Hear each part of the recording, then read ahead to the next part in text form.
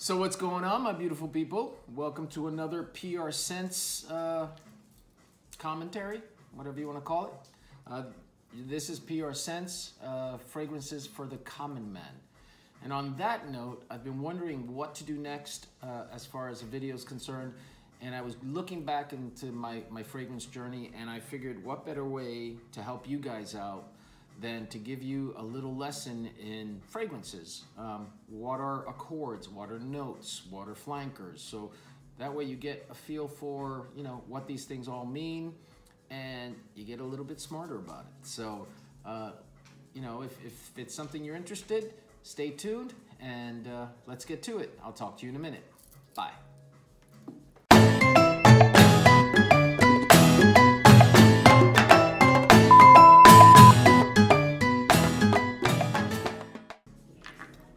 People, let's do this. Class is in session. So,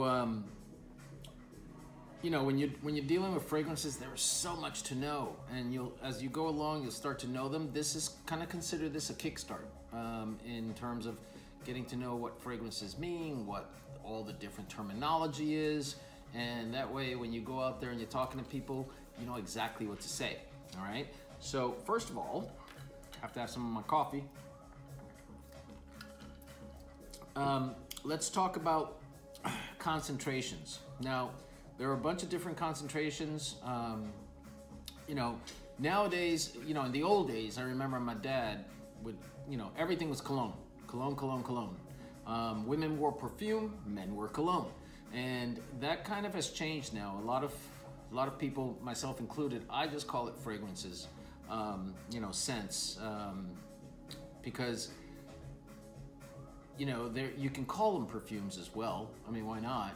But the concentrations have those names in them as well, and it gets a little confusing. So what are some of the concentrations? So you have Eau Fraiche, and Eau Fraiche is a very diluted version of a fragrance, okay? And the difference between all of these is basically the oil concentration versus the alcohol concentration. So an Eau Fraiche concentration would have 1 to 3% oils, perfume oil in it. Maybe last you for about an hour. A cologne, which is also known as an eau de cologne, has about 2 to 4% concentration of oil in it, and that would last you up to about 2 hours. You get into the eau de toilette, which is has a concentration of about 5 to 15% oil. That lasts you maybe about 3 hours. And then the heavy hitters are the eau de parfum, which would have a 15 to 20% concentration and could last you anywhere from 5 to 8 hours. And then you get into the parfum concentration, which has about a 20 to 30% concentration, and that can last you way longer than even 12 hours is concerned. Some people say it may last you the whole day if you put it on clothes. Again, remember, perfumes, fragrances, whatever you want to call them, last a lot longer on drier things that are not human, okay? If you're putting it on your skin, always moisturize, always moisturize. It doesn't stay as long on dry skin, but for some reason or another, on clothes, on your hair, it stays much, much longer. So be careful on spraying your clothes with certain concentrations. Eau de toilette, Eau Fraiche, eau de cologne, yeah, because the concentration of oil is a little lower. But perfume, eau de perfume, extrait, you don't want to spray those on your clothes, especially if they're light, because the oil is going to stain them. So just be careful with that, okay? The next thing is, and this one gets complicated. I might have to do a video on this one separately, but the fragrance family, there's florals, there's greens, there's oceanics, there's spicy, there's oriental, woody, fruity, citrus, and all of them have their own distinctions, if you want to call it anything. For instance, a floral concentration, a floral fragrance would be perfect for women. If you watch one of my videos before, Lattafa's Molly is very floral. but it smells great, and I would wear it because it's got that floral yet ambery, musky scent as well. So guys can get away with wearing floral. Don't be afraid of floral. Floral is good. Then you have your greens, your oceanics. So for instance, I would say like Versace Eau Fresh to me is kind of got an oceanic scent to it. Nautica Voyage has an oceanic scent to it. It's salty, yet it also has like a green apple in it, which gives it that you know, just sweet appley scent, and it's beautiful. Spicy, Spice Bomb Extreme is very spicy. So you kind of get the idea, and you know, so one of the main tricks of this whole thing is go on Fragrantica and look up the different types of scents, you know, of fragrances, the greens, the woodies. Go to Burlington, buy some cheap fragrances, don't blind buy, but you know, do your reviews, buy some cheap fragrances, look up the notes of the ones you're gonna buy, and let's say you think you like woody, then look up the notes for different fragrances that have woods in them, sandalwood, like oak moss, you know, cedar, those types of things, and then buy one or two and see if you like that. Don't spend a lot of money, but buy one or two and see if that's the scent you like. Like what I said before in one of my previous videos, I love oud and I love leather. My brother hates it. He can't stand it. So you really have to find the accord, you know, that kind of fits your niche, and then get fragrances that kind of fit that. You know, if you like aquatics, then get the aquatics and try some of those, and then dip your toes into the different ones. Dip your toe into an oud, dip your toe into a spicy fragrance, and you know, you'll start seeing which ones you like and which ones you don't. The next thing that we'll talk about is another one too, is gourmand. So gourmand you'll probably hear a lot, and gourmand, what that means is a fragrance that's a gourmand fragrance is very tasty. And if you see some of the videos, you know, especially some of the women, they'll talk about gourmand fragrances, and you know, as far as like women will eat you up because they're tasty. They have scents of vanilla, caramel, cocoa, chocolate, butter, honey. Those are gourmand fragrances. Try not to eat anybody, but you know, that's what you smell when a girl or a guy smells you and they're like, oh, you smell so tasty. Probably is because you're wearing some type of gourmand fragrance. So let's talk about notes. So fragrances have 3 tiers of notes. There's the top note, there's the mid, which is also known as the heart note, and then there's the base note, okay? The top note usually will last you anywhere from 5 to 15 minutes for the most part, maybe a little longer, maybe a little less. And that's the initial blast that you get when you spray it. And a lot of the fragrances you have to be careful because you don't want to like just spray it and then instantly smell it because they'll blow out your nose. There are some fragrances I have that I can't. I have to spray it, wait like maybe 1 or 2 minutes and then smell it because it's either very, very spicy and it just goes into your nose and it might give you a headache. So be careful with that. Once it starts to dry down and after those first 5 or 10 minutes, it goes down to the mid notes, the heart notes. And the heart notes is where a lot of fragrances live for a very long time. That could last you anywhere from 1 to 2 hours maybe, and sometimes longer. And the heart notes, you know, could be citrus notes, aquatic notes, sometimes woody notes, sweet notes. And once that dries down, it goes down into the base notes. Excuse me. And the base notes is where a fragrance lives for a long time. That's where when you hear people say, it lasts me 8 hours, it's usually the base note is lasting the last 4 hours or the last, you know, 3 hours out of the 6.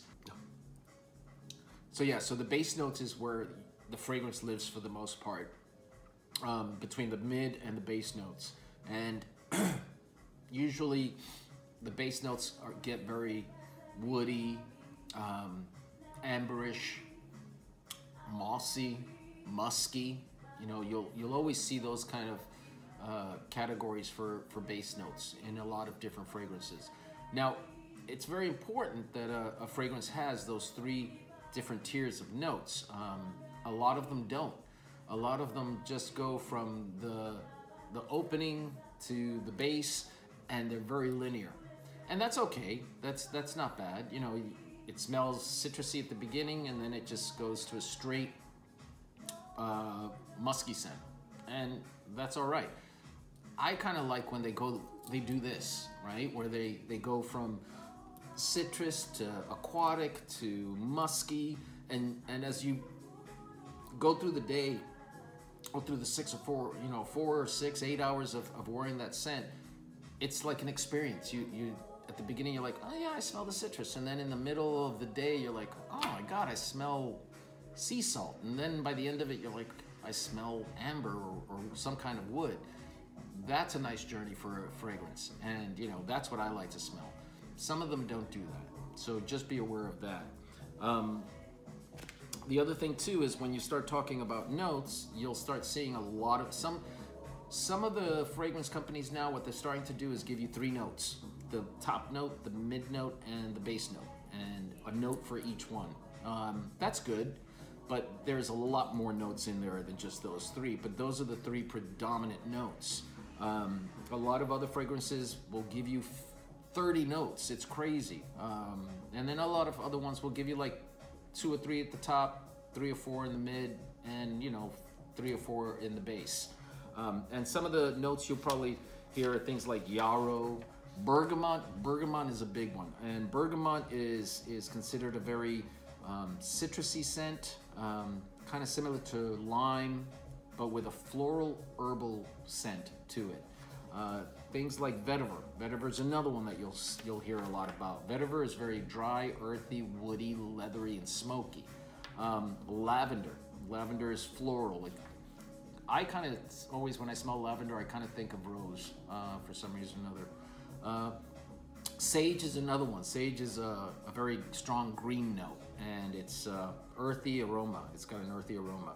So patchouli is in practically everything. So patchouli is another one. It's sweet, spicy, and musky.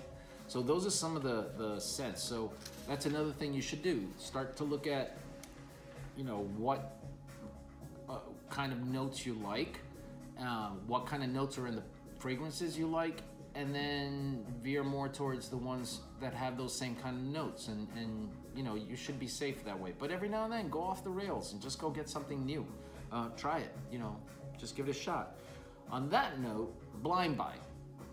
So what blind buy means is you go to a department store, or you go to one of the rack stores, or you even go online, and somebody said, oh, I really love this fragrance, and so you go and you blind buy it. You haven't smelled it at all, and you spend your money and you buy it. Sometimes that works out, a lot of times it doesn't. Like I said about my brother, if I would have told him as much as I love the let's say Rasasi La Yucawam, and he went and he bought it and he spent 55 bucks on that, he probably would hate it because he blind bought it and it's leathery and he doesn't like the scent of leather. He would have hated it, so he would have blind bought it for nothing. So be careful with blind buying, because sometimes you be unpleasantly surprised. Another terminology is anosmic, and you might hear that when you see a lot of reviews on YouTube.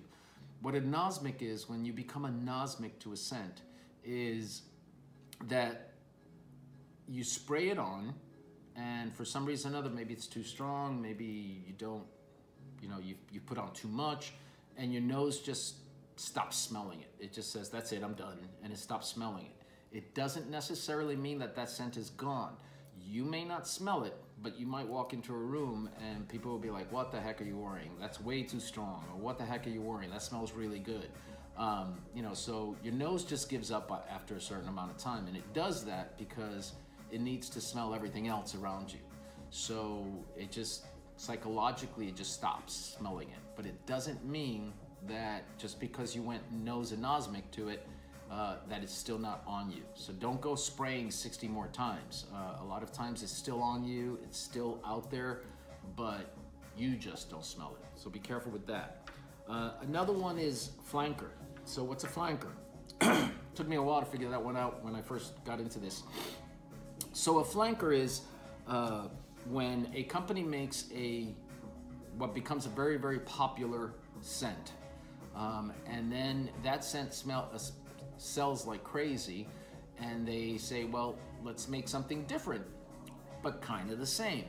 So an example of that is Victor and Rolf Spice Bomb. So they came out with Victor and Rolf Spice Bomb EDT, and it was very popular. And so they said, well, let's make something different. And they came out with Victor and Rolf Spice Bomb Extreme. They came out with Victor and Rolf Spice Bomb Night Vision. They came out with Victor and Rolf Spice Bomb Infrared. So those are all flankers of Spice Bomb. And you'll see that a lot. You know, you'll see you have, you know, set 1, and then you have 1A, 1B, 1C, 1D. Some of them come out with like so many flankers. Some of them are good, some of them are bad. Some of them are better than the original. And the original would be called the Pillar. The Pillar would be the one that started it all. And there are some, like, I like Spice Bomb, but I love Spice Bomb Extreme better. I think Spice Bomb Extreme is a much better fragrance than Spice Bomb, but that's just my opinion. So that's kind of, you know, the differences. And when you're talking about Pillar, that's the original beauty, and then the flankers are the ones that they've made after that have the same name, but a different type of category. Now, another thing that some people will say is, well, is if you have the perfume and then you come out, or the Eau de Toilette, like Davidoff Cool Water or the Toilette, and then you come out with Davidoff Cool Water Extreme or Davidoff Cool Water perfume, is that a flanker? That's debatable. Some people say it is, some people say it isn't. It's just a stronger concentration. A clone. Now, clone is a spicy conversation. Some people hate clones because they just feel that, and I'm an artist. In some of the videos you may have seen some of my art, but I'm an artist and I kind of understand it. You know, if I take hours and hours and hours to make a painting, and then you go and you make a copy of it and you sell it as your own, you're cloning my work, and you know, you're taking away from my income. So I get it. I get that point of view. But I find clones amazing. One, the fact that they can come up with something that smells pretty darn close to the original. And two is the fact that they can sell it for so damn cheap. I can't afford to spend $350, let's say, on a Creed Aventus. I just can't. But I can afford to spend $35 on a Club de Nuit Intense Man, and it smells pretty darn close. And when I get the money, you know, and when I start making more money, I'll be the first to go out there and buy a Creed Aventus. But in the meantime, you know, a clone is suitable for me, and I view them more as their own art, their own way of making stuff. Now, when you talk about clones, you could also kind of, a little niche to that would be inspired by. Now, inspired by is not a clone. Inspired by is they take the Creed Aventus, they say, I like that scent, I'm gonna use that scent, but I'm gonna give it my own little spin. So one inspired by that I think of maybe would be Banana Republic's Black Walnut Legend. Banana Republic Black Walnut Legend smells a lot, especially in the opening and the mid, a lot like Creed Aventus, but then it does its own thing.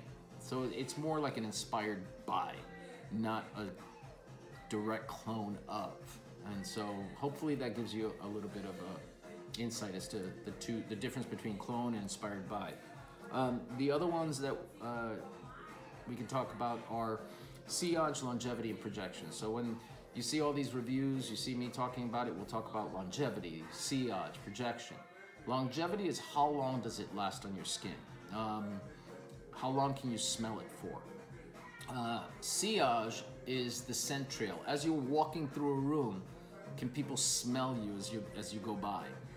And then projection is the scent bubble. How much, if you're standing in the middle of a room, how many feet does it project? You know, does it project 1 foot? Does it project 2 feet? And that's all subjective as well. Some colognes, like I would say the One, Dolce & Gabbana's the one.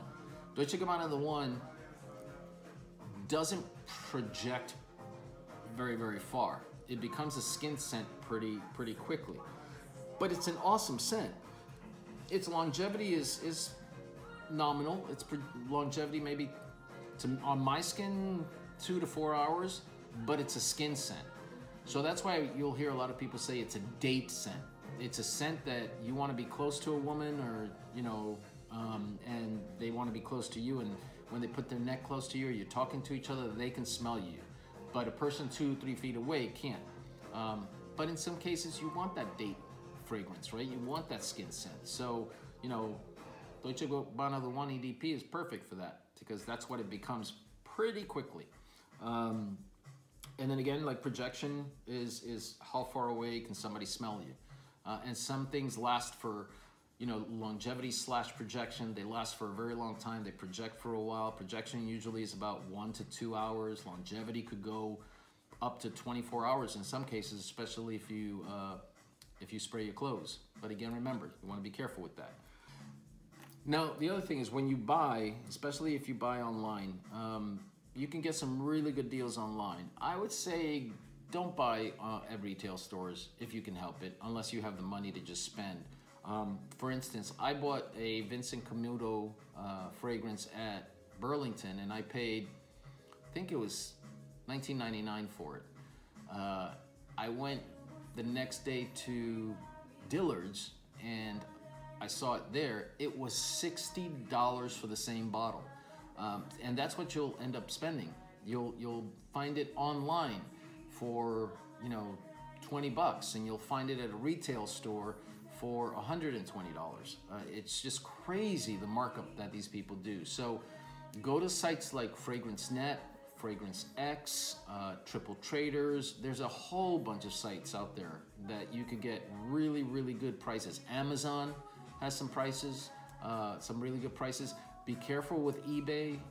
A lot of sites on eBay are not real good sites, and you'll end up getting a cheap price for something that shouldn't be that cheap, and they'll be fake.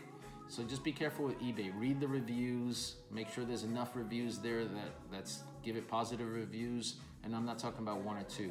I'm talking about quite a bit. So just be careful with that. So I hope this was helpful to you guys. I know I didn't, it's not a full-blown class, but I hope it gave you a little bit more knowledge as to buying fragrances, what different terminology is when it comes to fragrances, and I hope you learned something from this. If you did, if you like this video, please go to the button down on the bottom and hit that red subscribe button, hit the like button, comment if you want. Let me know your thoughts. Let me know if you'd like to see any type of videos, video reviews, anything like that. And as always, be safe, be loved, and I will talk to you later. Take care, guys. Bye.